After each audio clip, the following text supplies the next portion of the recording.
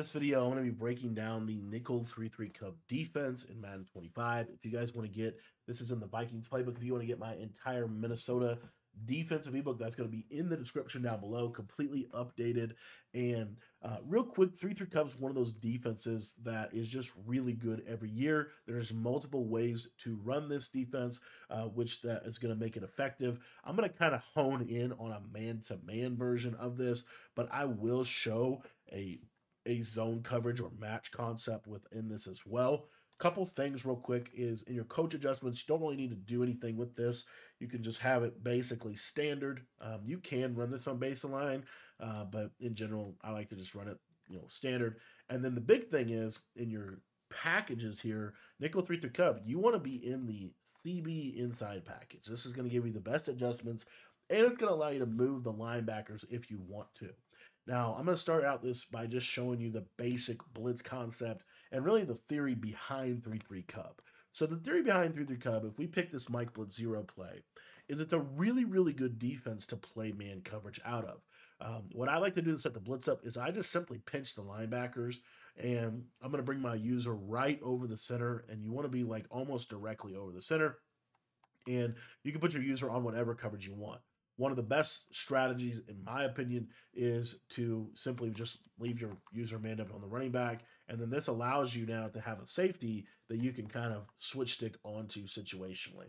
What you're going to see is if they send 5 out, this send 5 is always going to get you some form of pressure at the quarterback. You're going to consistently get this pressure pretty much every time. So you're going to get this send 5. If they send 5 out, you're pretty much always going to get this. Now, what's really cool about this defense is these are outside linebackers or middle linebackers over here. So what happens a lot of the time is if they block a running back against this look, you're going to get really good interior sheds in this defense, and you're also going to get amazing sheds on that running back. As you see right there, that is very consistent. He instantly will shed the running back and get the pressure. So it's one of the most hidden gems of this defense, in my opinion.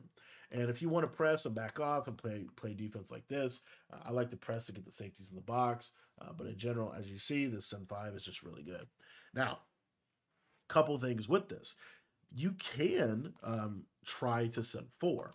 So if we wanted to send 4 in this defense, what I like to do is we're going to play shaded down man coverage. So we're going to man this linebacker up to the tight end. We're going to shade underneath, and then we're going to put 2 deep halves on the field so that we don't get bombed over the top. This could be an outside third.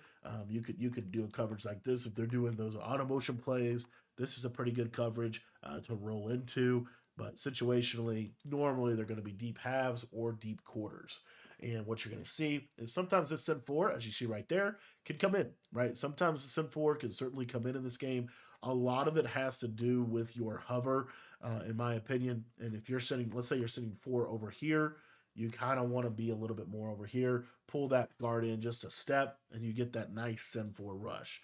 Now, as I said, this defense can be ran on out of zone. So if you want to run out of zone, the 2 plays that I would use is cover 3 buzz or cover 4 show 2. And you can also run this on base align. So here we're going to run a base alignment version of this defense just to kind of show you that it works. And what you're going to see here is now we're sending 4 off of the right. So I like to press or show blitz. Still like to pinch the line and pinch the linebackers. And typically, as you'll see here, the send 4 comes in on the right side if they send 5 out. Same basic thing is going to apply with the send 5. So if we want to really gas them up, get some good pressure, we can send 5.